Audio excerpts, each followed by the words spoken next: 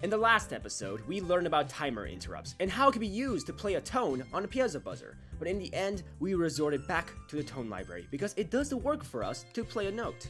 However, the tone library only plays on one buzzer. What if you want 2 or more buzzers playing different tones? It is here, young grasshopper, where you leave the comfortable world of the Arduino and venture deep into the microcontroller. But do not worry, it shall be a rewarding journey.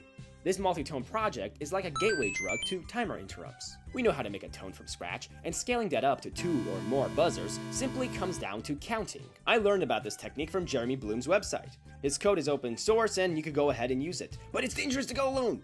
Take this, it's knowledge. I find code easier to decipher when I learn what the programmer knew when he wrote it up.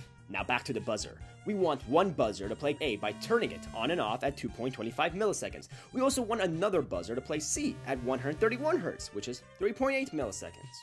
Now there is one interval of time that these two rates share. However, Jeremy Blum noticed that sometimes a common interval interrupted the Arduino too early. To prevent this, Jeremy experimented some bit and found the magic number, 64 microseconds.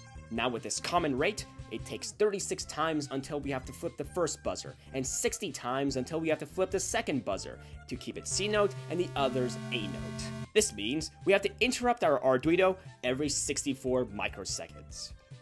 In the interrupt, we keep count of when was the last time we flipped the voltage of a specific buzzer.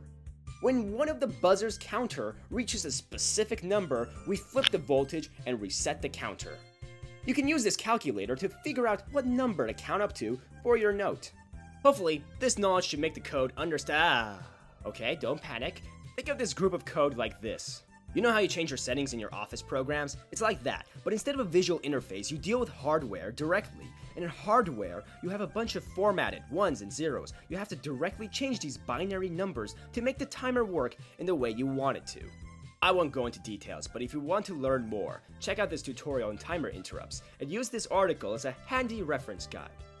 Now take this knowledge, understand Jeremy Blum's code, and change it up for your own use.